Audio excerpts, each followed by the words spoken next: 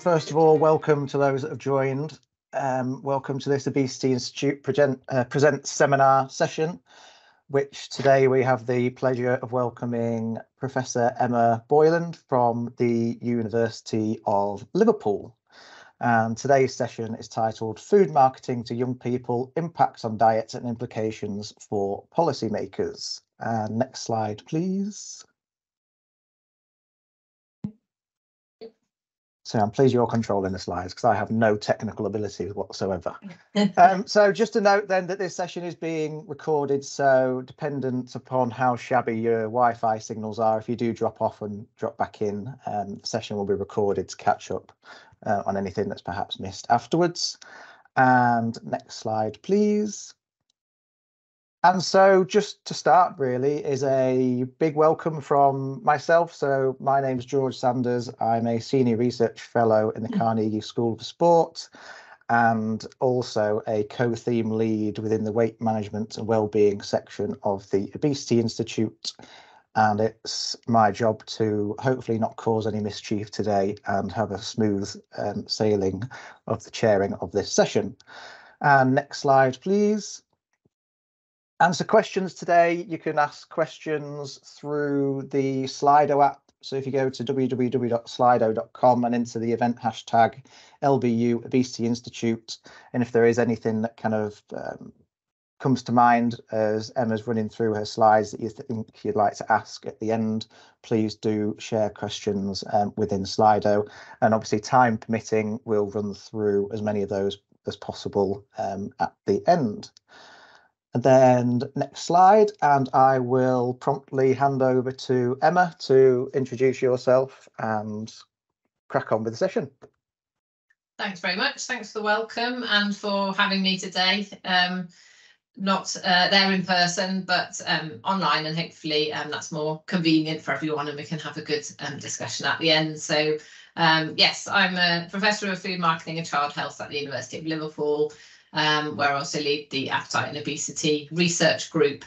And today I'm going to give you a bit of a whistle-stop tour of a number of aspects of my research on food marketing and sort of the knowledge translation elements of it as well, where we get to policy. But just to start off with, I wanted to say, sort of, you might be thinking, why are we interested in food marketing and why children specifically? And why is that generally the focus of this sort of research? And I think, I mean, there's increasing awareness now that the global food system is dominated by essentially a handful of transnational food corporations that govern all sorts of things to do with the availability and accessibility and promotion of food. And that has a really significant impact on our eating behaviours, so not just actual consumption, but choice patterns and norms and things like that. And so it's important to understand how their actions in a commercial determinants of health sense affect those sorts of health relevant outcomes. And children are particularly relevant here because they are not only vulnerable to food marketing, as we all are, but they're particularly targeted as well. We know that, for example, very young children are unable to identify the difference between food marketing content and other content, so sort of entertainment content. And that's increasingly difficult as things become more digital and blurred. But also young people, even when they get to the stage where they understand the intent of marketing and that it's happening, they still, you know, think of teenagers, they're still vulnerable. They still have particularly poor impulse control. I don't know who remembers being a teenager, but it's not a time period of life where we're known for making kind of sensible long-term health decisions, for example. But children across the age ranges also tend to be avid users of the commercial media where, you know, food marketing is present. And when new media kind of happens, like, you know, digital and new digital platforms, it tends to be young people who pick those up and use them the most first. But they're, as I say, they're particularly targeted by food marketing because not only are young people able to influence the spending of the family, so there's the classic sort of evidence that if a parent goes food shopping with a child, they'll spend $10 more than if they go on their own, and there'll be an influence over, you know, children will make requests for specific brands and specific products and they'll go in the trolley instead of alternative things. So they're influencing that family spending at that point.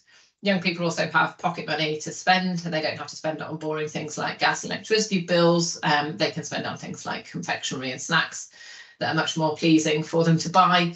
And then they'll grow up as well and become adult consumers of the future who will make purchasing decisions, not just for themselves, but potentially for a family as well. And so by food marketing and brands being able to capture them and get their brand loyalty when they're young, that sort of sets the foundation for a lifetime of sales, which is obviously profitable for that brand.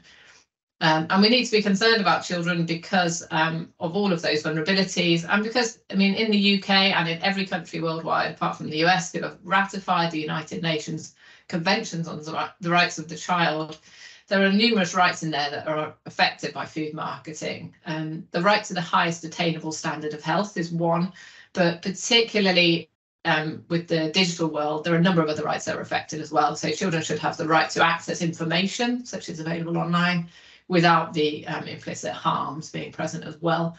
And they have a right to privacy, which is threatened by the kind of data collection that underpins digital marketing that I'm going to talk about. So there's a reason to focus on ensuring those rights are protected. And these are some of the phrasings that I'm going to use throughout the presentation. So just to make sure it's clear what I'm talking about. In terms of food marketing, the impact of food marketing on our behaviour is said to be a function of both exposure and power. And this is set out in this WHO framework from 2012. Essentially, exposure is the reach and frequency of the marketing message. So how many people see the marketing, and also what it's for in terms of the healthiness of the product or brand identified.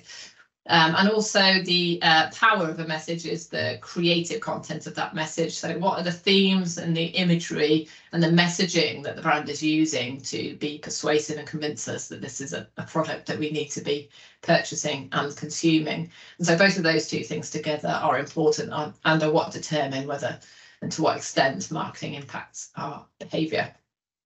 And WHO have always kind of taken a lead on setting out that countries need to do more to take action on food marketing, specifically calling on governments to monitor and bring in regulations to restrict these things, particularly where they're affecting children. And generally, there's a lot of evidence from sort of Western countries, so the UK, but also the US and Canada, and increasingly Australia as well, tend to have a lot of evidence around this sort of stuff. There tends to be less evidence in the lower middle income countries, and then they can struggle then to provide the evidence base for policy action. But I'm going to touch on what we've been doing to support that a little bit later on. But some of these actions around understanding how much food marketing there is are very much easier if you're just talking about TV. When you start to get into the digital media, then it gets even more challenging methodologically to understand. I'm going to pick up on that as well. So I'm going to try to cover very quickly, because there's not enough time to do any of them in any detail really, but cover all of those aspects. So exposure, power and impact, what does the evidence say about those things? But also some of the kind of critical issues in terms of regulating food marketing is, to what extent can we ever demonstrate a causal relationship with obesity, and what should policymakers actually be doing to effectively restrict unhealthy food marketing with children. So if we take exposure first, we all understand that food marketing exists in all the traditional places. We know it's on TV. We know it's, if you go to the cinema, there'll be ads at the beginning. When you're out in the outdoor streetscape, there'll be ads on billboards and on the sides of buildings and so on. But ads are increasingly everywhere. And when we talk about digital media, it's not really any one thing. Marketing and digital media can be a number of different types of things, and they each differ in terms of the way they're delivered to individuals and the way they're experienced by individuals. And it changes very rapidly as well. So probably about 15 years ago, there were lots of studies coming out looking at things like food brand websites. So going to the website for Mars or Cadbury's or wherever, and having a look at what the marketing was like on there. To what extent was that material enticing children to come in and kind of get interested in the brand. And in some cases that was using advert games, so just simple online games, easy enough for a kid to play, but would have brand presence throughout the game. So we were going from a 30-second TV advert where it's a very discrete segment of advertising, and it would only last about 30 seconds or perhaps a minute, to kids playing these games that could potentially, play them for hours. And they would always be just challenging enough to get kids kind of trying to beat their previous score. And it would always suggest that they invited friends in as well to beat their score on a leaderboard or whatever, and sort of like generate that additional exposure through a social network. But now that kind of thing is done in a more sophisticated way, of course, because we have social media, we have those networks set up already, and brand messages can propagate very quickly through those networks. And also through things like, food delivery apps. But increasingly, we're seeing it appearing in kind of immersive contexts as well. So when people are playing games, the brand will not advertise as a discrete advertisement as such, but it will be built into the gameplay so that the character in the game will walk past a food outlet that will have availability of fast food or whatever, or perhaps a drinks machine that will be very strongly branded. And so that's an area that things are moving towards as the digital media element develops. But back in the day when it was relatively straightforward and we could just look at TV and say, what's the advertising like on the channels that kids watch? I was part of this international collaborative study with 13 different research groups across 22 countries. And this was recording TV channels watched by children, popular with children, and sort of coding the food advertising that was shown for whether it was unhealthy foods, healthy foods, or sort of miscellaneous products like vitamins and tea and coffee and stuff like that. And if you look at the graph there, you can see that no country had less than 50% of its adverts showing unhealthy foods. So that's the dark black bar. So always 50%, so at least half of the ads on TV were promoting unhealthy items, and in some cases that went up to close to 90%, which is quite a stark contrast with the nutrition education we're giving children and saying that this is what constitutes a diet. The message that they're getting from TV is this is the sort of stuff it's normal to eat, and that's things like fast food, chocolate and confectionery, sugary breakfast cereals and soft drinks and so on.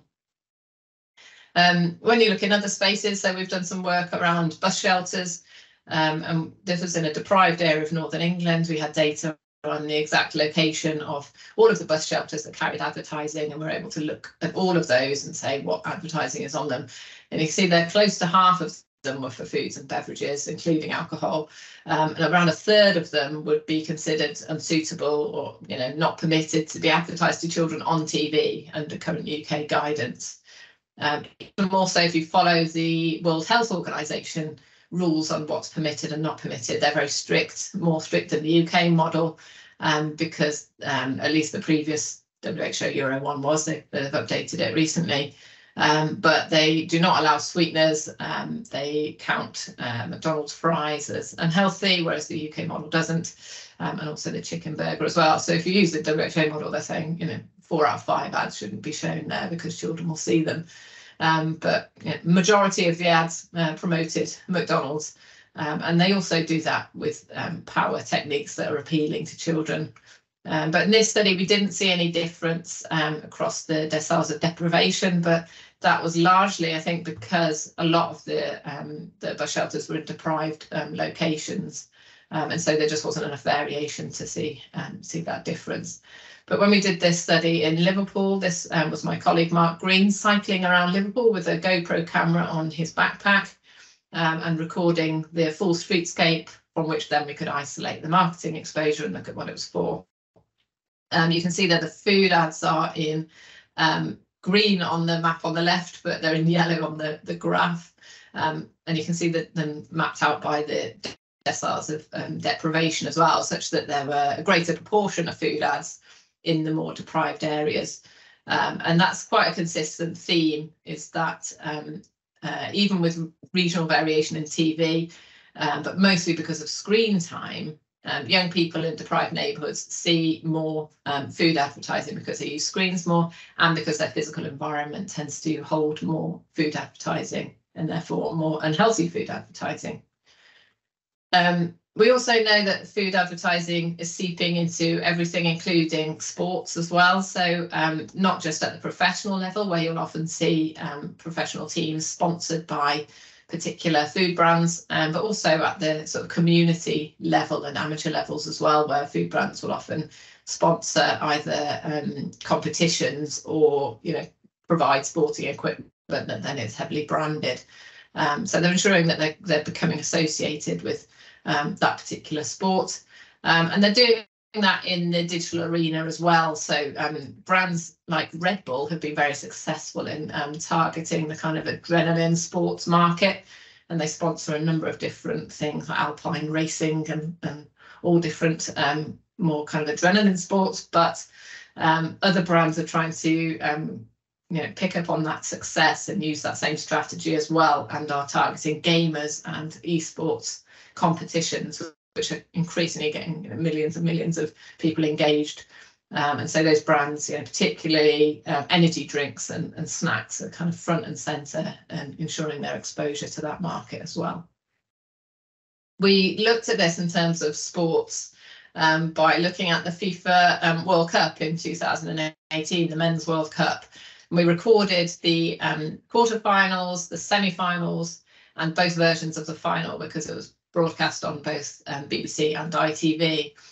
And we looked through those recordings to code the presence of brands. So we're looking not just at food in this instance, but alcohol and gambling as well, and tobacco, although we didn't find any tobacco, thankfully.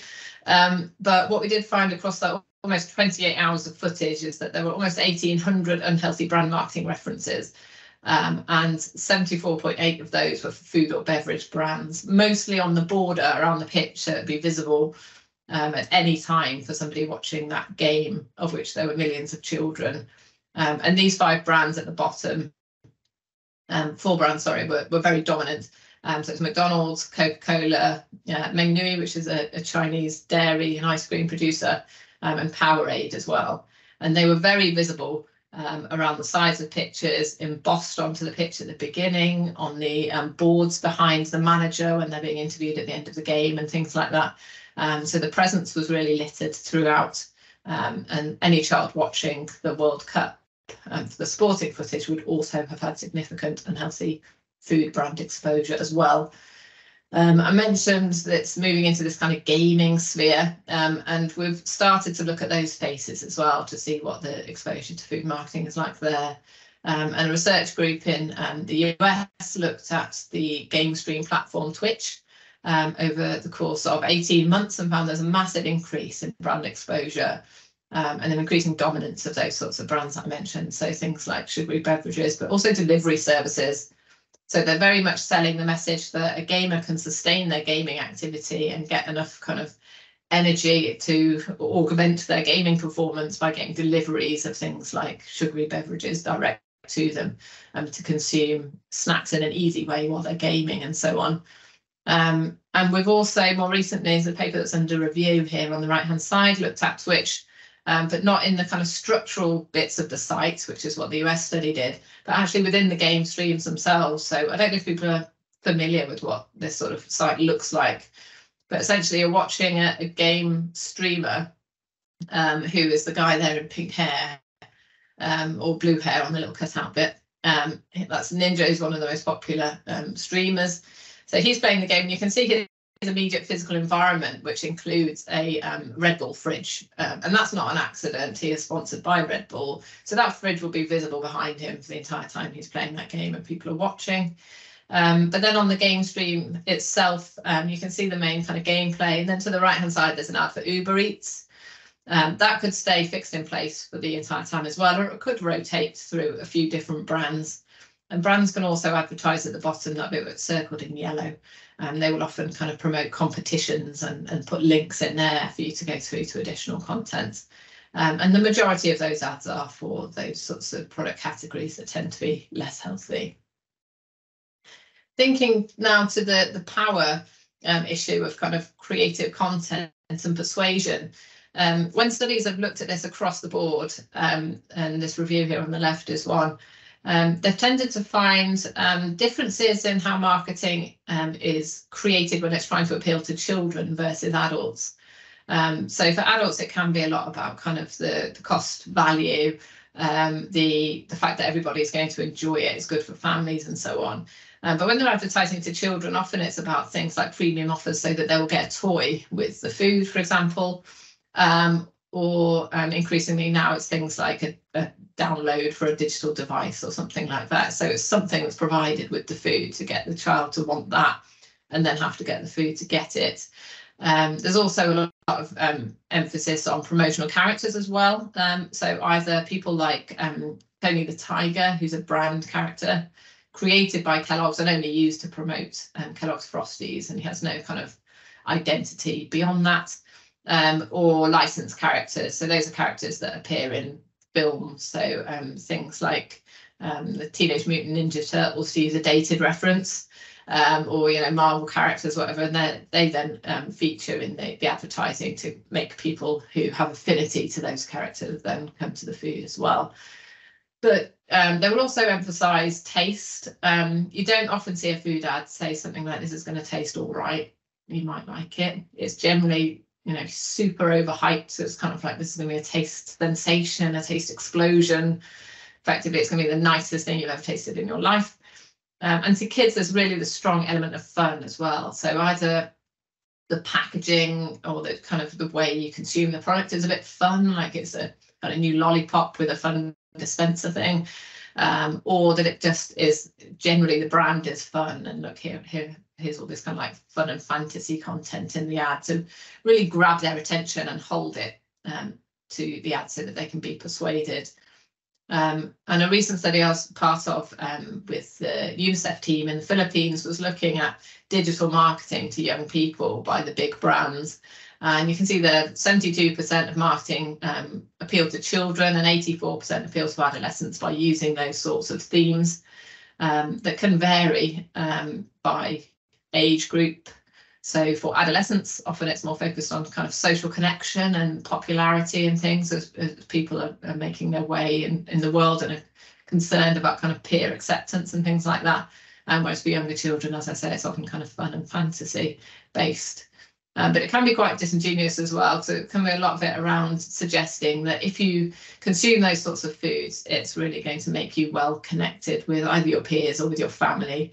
And it's about love and kind of special emotions and stuff. So it's particularly appealing to emotional drives and not necessarily kind of practical considerations around food and healthy diets.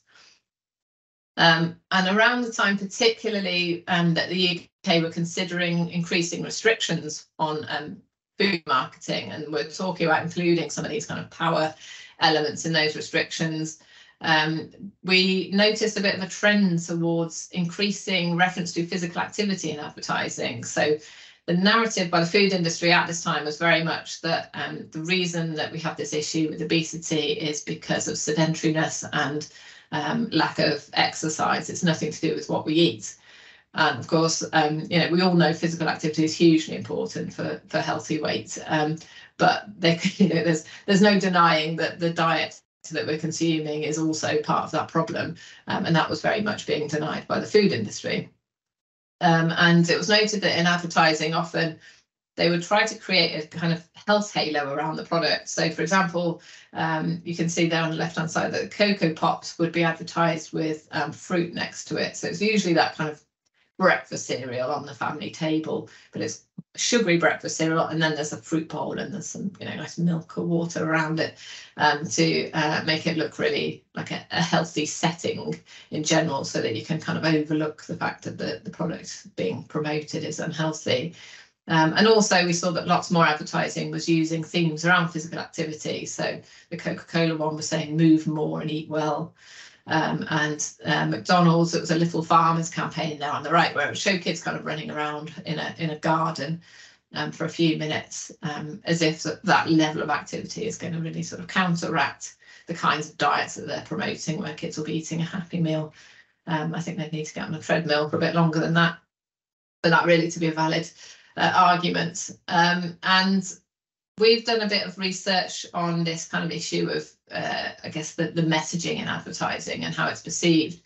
So as I say, taste is very much strongly emphasised, and so is the emotional connection between you and other people as you consume those foods. So think now about the adverts for things like KFC bargain buckets, where it will show a family or a group of friends enjoying that food at the same time, or ads and promotional stuff around kind of major sporting events where it will show everybody tucking into a pizza and they kind of pull that slice of pizza away and the cheese, stretches and all that kind of stuff. And when we've looked at studies that have exposed people to food marketing when they're in an fMRI scanner and compared that to their brain reactions when they're seeing other marketing or no marketing at all, we see there's consistent activity in areas to do with sensory-motor response. So this idea that we would kind of reach for something, we're motivated to acquire food, which makes sense. And also, visual activity and attention makes sense as well, because we're looking at something that's usually brightly coloured. But also areas of the brain that are activated are those to do with taste perception and emotional processing, which is hugely relevant to what we're talking about, because it's actually interfering with our sense of taste. This idea that it's saying it's going to be a taste sensation, it's actually enhancing our kind of expectations of what products are going to taste like. And there are studies that show kids think branded foods taste better than a non-branded food, even when they're actually identical and it's just the packaging that's been changed.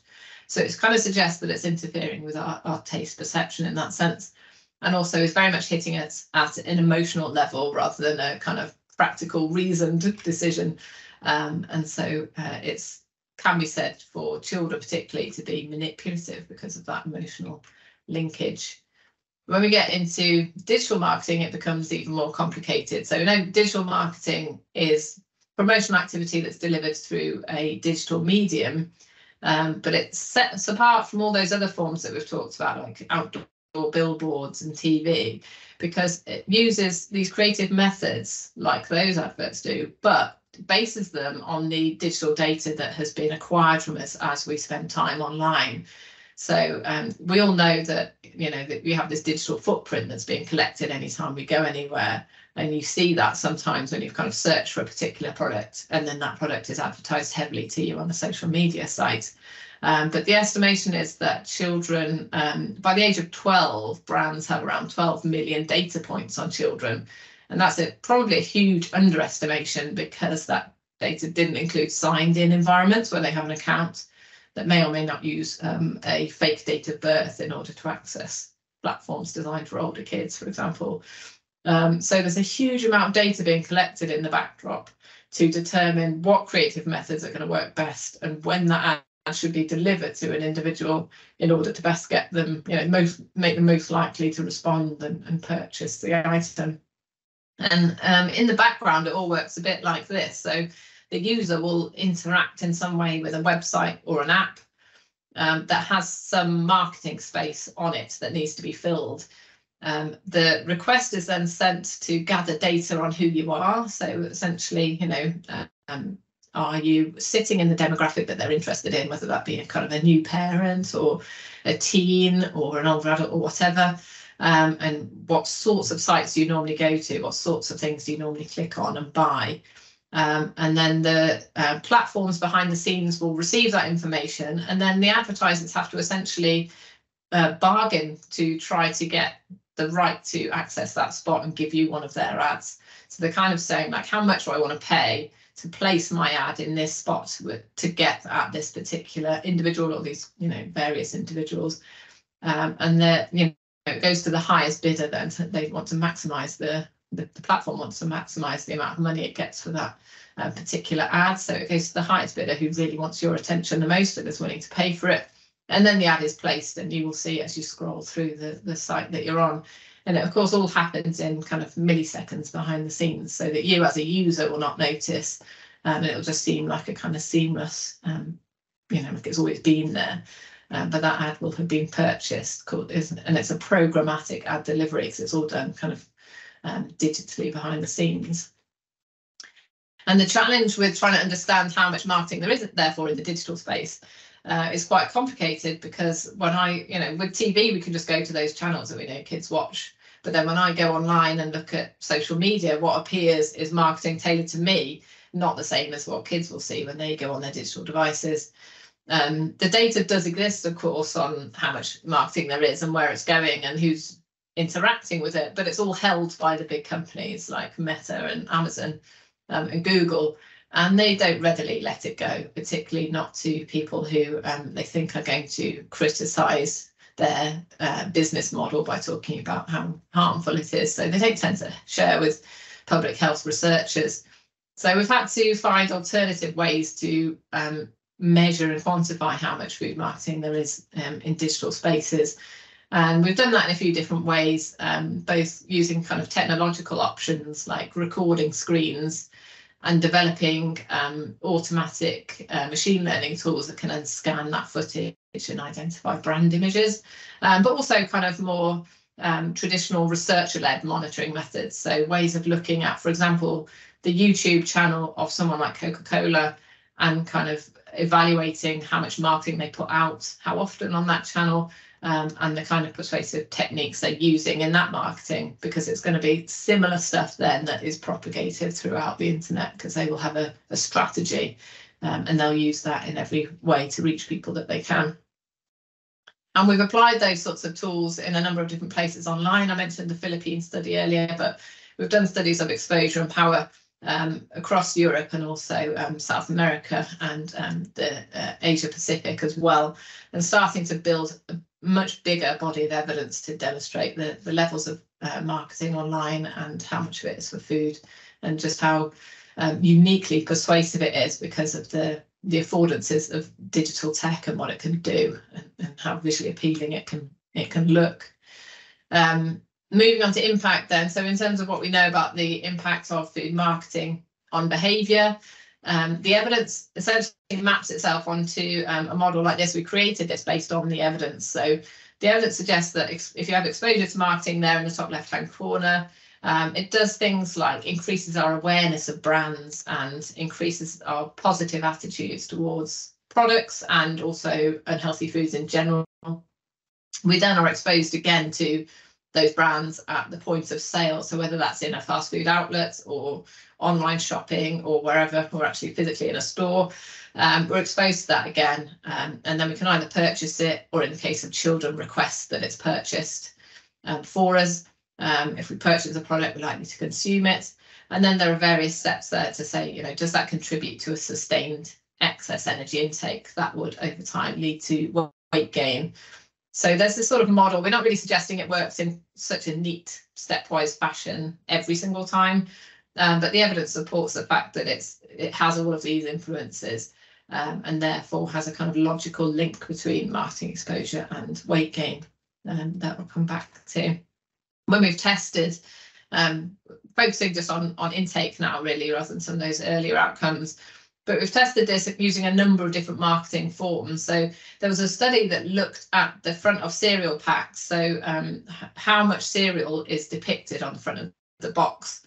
And you'll notice that if you've ever had those little kind of individual packs of 30 grams and then put one in a bowl, it looks like there's not very much in there relative to what they show. On the front of boxes, it's always bursting out of the bowl. There's always a really kind of hearty portion of cereal. And it was noted that this might be an issue, because especially for children, it's suggesting that you should be consuming at that level. We mocked up some cereal boxes, as you can see on the right hand side there. Not the world's greatest Photoshop effort, but it was for children in schools, and it looked plausible enough in person, I can promise you. So the box on the left was depicted a recommended serving size. The box on the right depicted what's more typical of cereal box covers, where it's kind of coming out of the bowl. And that was actually 90 grams of cereal to get it to look that full.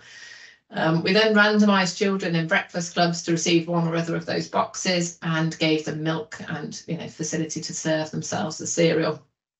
And those kids that were given the box with the bigger portion on the front served themselves significantly more and consumed significantly more as well. Suggesting that this is actually a sort of marketing cue that is affecting children, in the sense that they're using that as potentially as a cue for what's normal behaviour in a sort of social modelling type way. We've also looked at the influence of celebrity endorsers as one element of the kind of persuasive power of marketing. So I did a study years ago on Gary Lineker, who, as we know, was a former England footballer, but also presents Match of the Day and is in the marketing as an endorser for Walker's Crisps.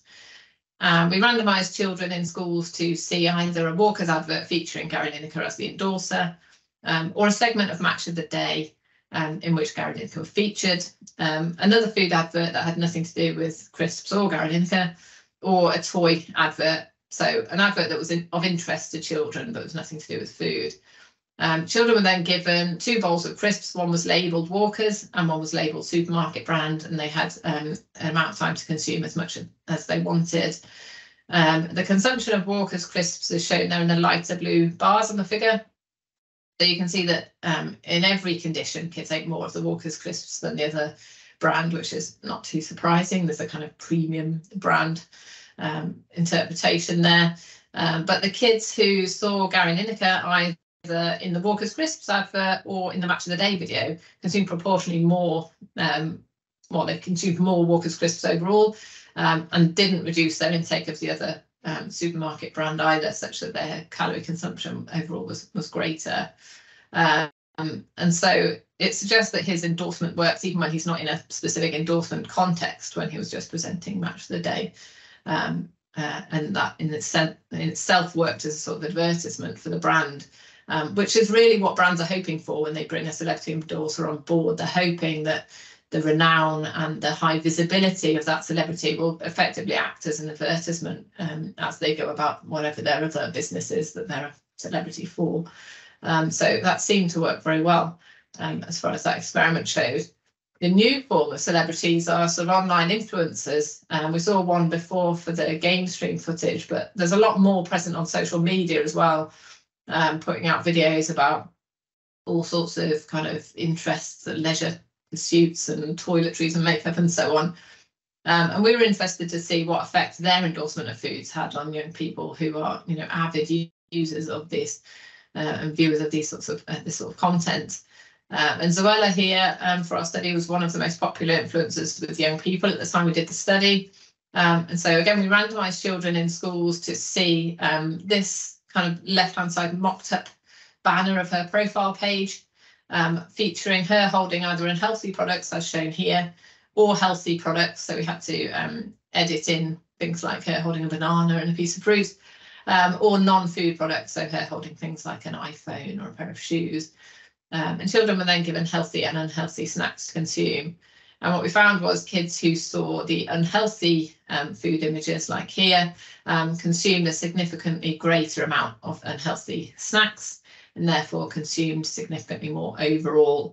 But seeing the influencer with a healthy item didn't promote healthy food intake. And so therefore it's not, based on this evidence, the kind of solution just to get everybody to represent healthy foods, and then we'll have no trouble with children and their fruits and vegetables.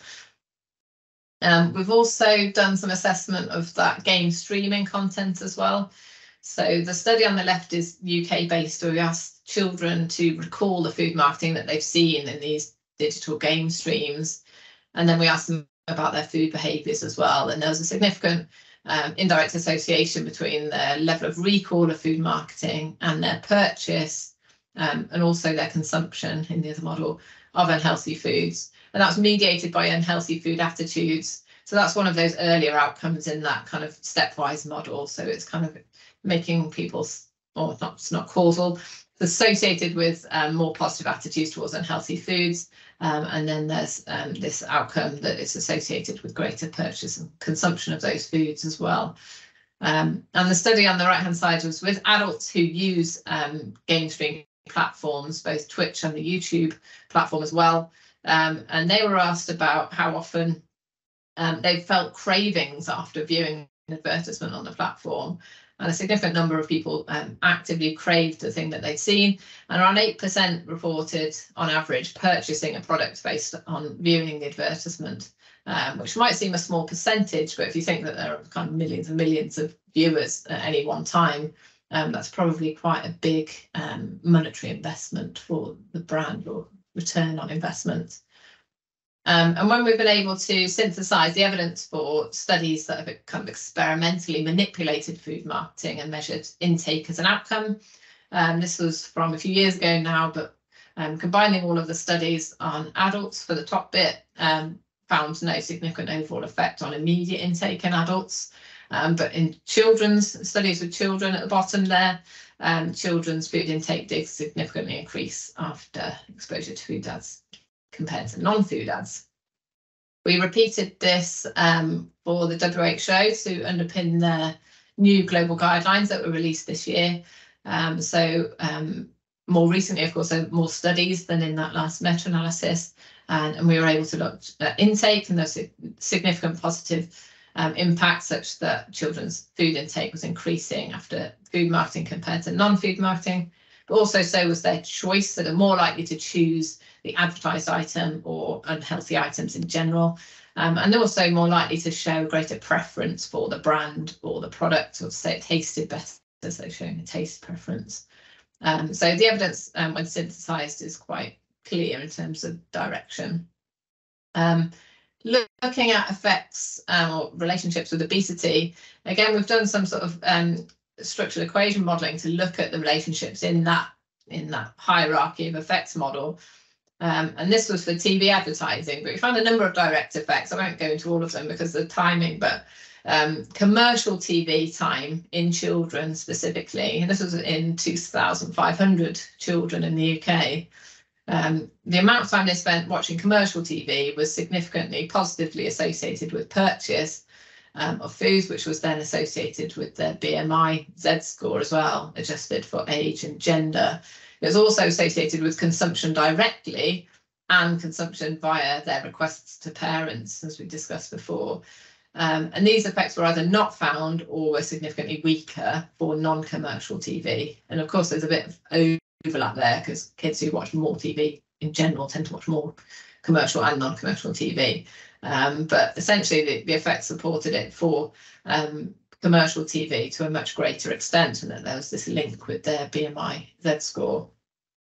We also looked at this issue of compensation. So if it's going to contribute to obesity, food marketing would have to lead to intake that's not compensated for, such that it would be kind of excess energy taken in over time.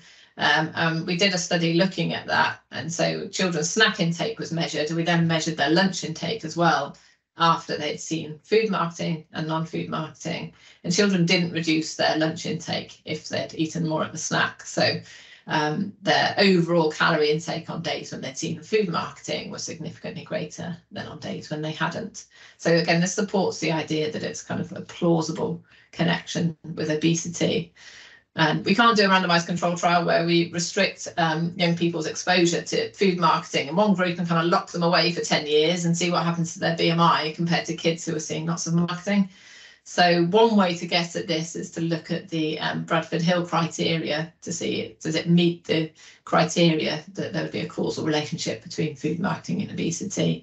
And again, I won't go through all of them, but just to say, you know, based on the strength of evidence and the consistency of it across different research populations and different time and different stimuli and so on, and the plausible coherence of it, actually it does meet those criteria to suggest that it's you know, a feasible thing and a reasonable thing to say based on the evidence that food marketing contributes to obesity, which means that we should take preventative action and regulate it effectively.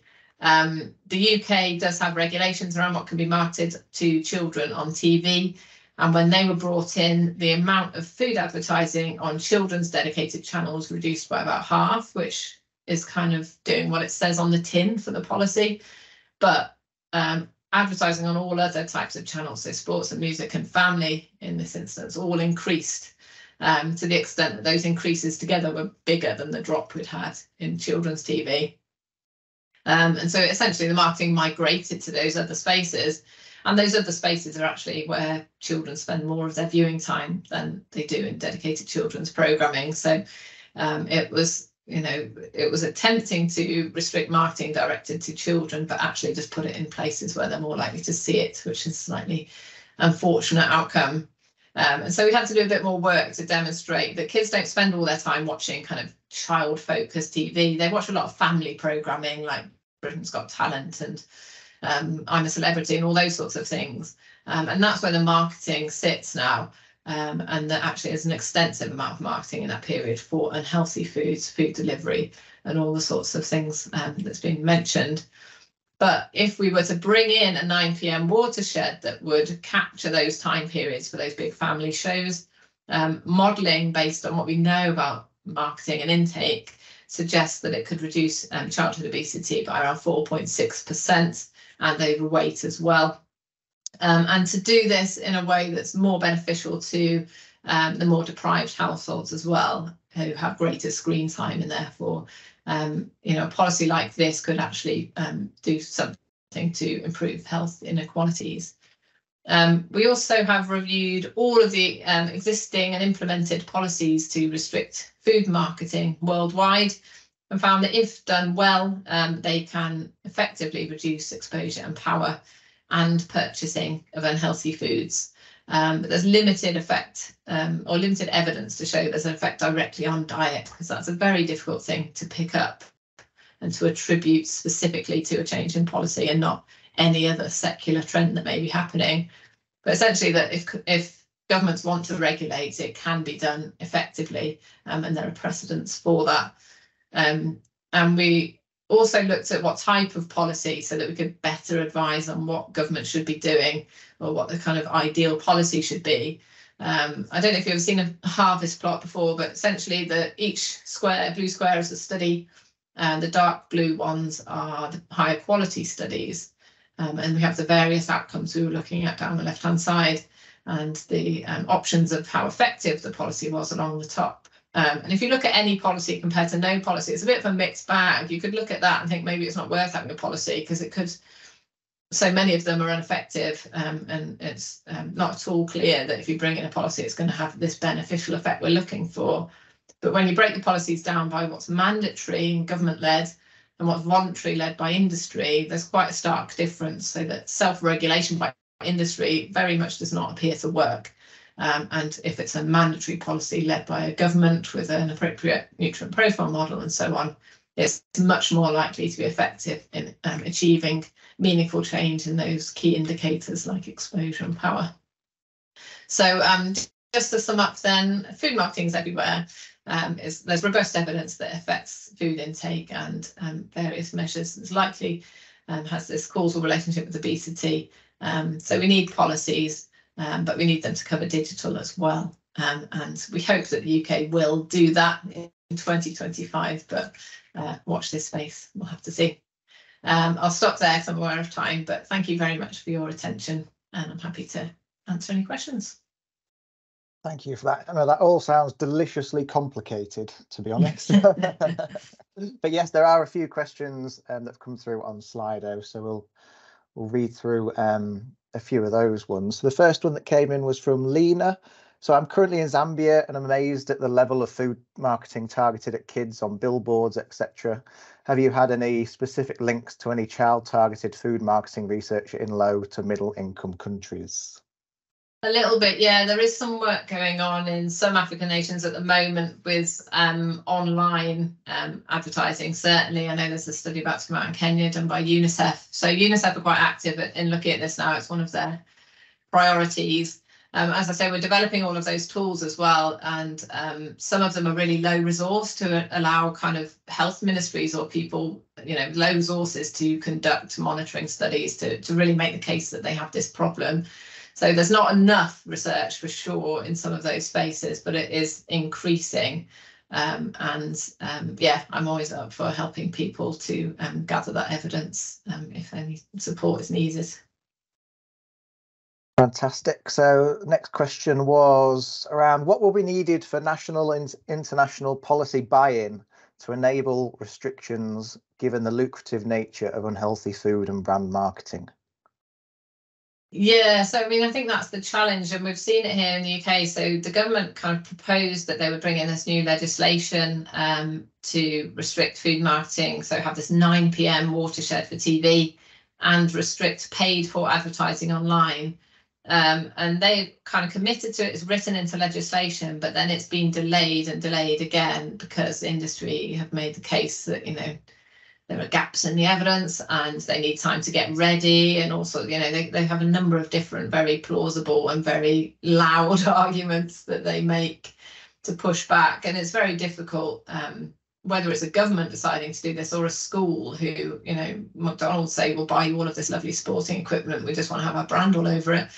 And at the time, you know, the economic considerations are very important, obviously, so everyone's, you know, got to make ends meet and so on. But I think that it's short-sighted not for a government not to take action when we look at the costs of obesity. Clearly something has to change in our relationship with food. And also the evidence that we've seen so far is that it actually doesn't necessarily cost money. So, for example, when the TV regulations changed, the argument was going to be there will be no more original programming for children. It's going to ruin the children's channels and so on. But the marketing money just came from somewhere else instead of from unhealthy foods, you know. And when asked about the impact of any other food marketing restrictions on economic outcomes, companies weren't able to say that there was any. So it's not, we can't disentangle it from any other changes over time. So it's certainly not the case that it suddenly means, you know, economics falls off a cliff or so. So yeah, it does take buy-in, it takes political will, and it can be a tough ask, and there will always be massive industry pushback, but it's a case of kind of sticking to the evidence, I think, and the preventative message. Okay, fantastic. So the next question kind of revolves around, and I picked up on this on your last slide, it was around the immersive environments. So is that things such as like virtual reality?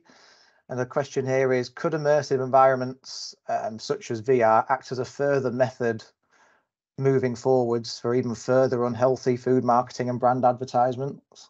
Yes, and it almost certainly will, and in some extent it's already there. So Coca-Cola launched, I don't know if you remember Coca-Cola Bite that came out last year with a kind of computerized image on the can. That was launched in the metaverse before it was physically available in shops. And this is increasingly happening. So, you know, brands are anticipating that we're all going to be in this immersive virtual world next. And so they're already very much there.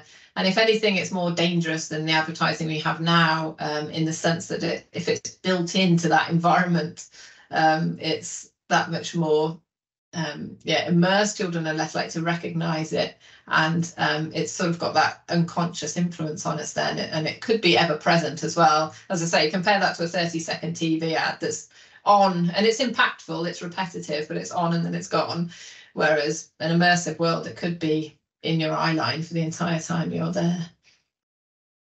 And then just finally, there was another question around these immersive environments. And there's one here. I wonder if there's scope for immersive environments to be adopted to run virtual reality health education programs and even healthy cooking classes. I don't know, has there been much research out there around that, or is it kind of still coming to the fore?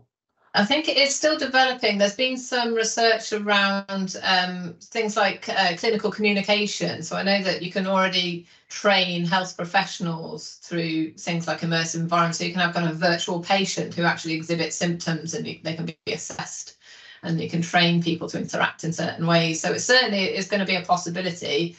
I think things like education don't by themselves counteract the massive and powerful messaging coming from the food industry. So it's important to regulate and remove that, alongside giving people education and good nutrition, of course. But yeah, certainly those possibilities are there. And in terms of research scope, there's a lot of work now in terms of how you can kind of get people, so you can do things like have taste tests while they're in an immersive world, you know, so they reach out for a product that they can see, and actually then interact it in real life in the lab and consume it, sort of thing. So it's like an augmented reality thing. So there's a lot of potential there for researchers as well, and I think there will be lots of implications for food-based research as well as policy on this. Yeah. Okay, fantastic. Well, I think that's all of the questions that have popped through. Would you mind just sharing your screen again just for the last few slides? I think there's a few more at the end. Sorry, a few finishing off.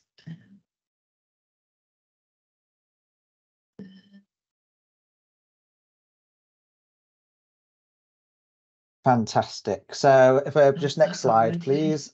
And then this is just a reminder for people that we do have our Masters in Obesity course, and we've got our postgraduate open day this evening at Headingley and City campuses. If anybody is around and wants to come and learn a bit more about that course, what it entails, and perhaps the opportunities that the course could lead to. And then next slide, please. Finally, this is just a bit of information around some upcoming work that the VC Institute is going to be doing around obesity and disordered eating. This is still work in progress, but if anybody is kind of interested in this sort of area and wants to learn a little bit more, there's a VR code there, QR code, and a Twitter handle, or X handle as it's called now, that people can have a look on. And then final slide, please. This is our next seminar session, which is going to be run by Dr. Duncan Radley on Wednesday, 31st of January 2024. So we hope to see some of you there. And just finally then from me, thank you for everyone who came today, and a particular thank you to Professor Emma Boyland for your time and that fantastic session. So thank you very much.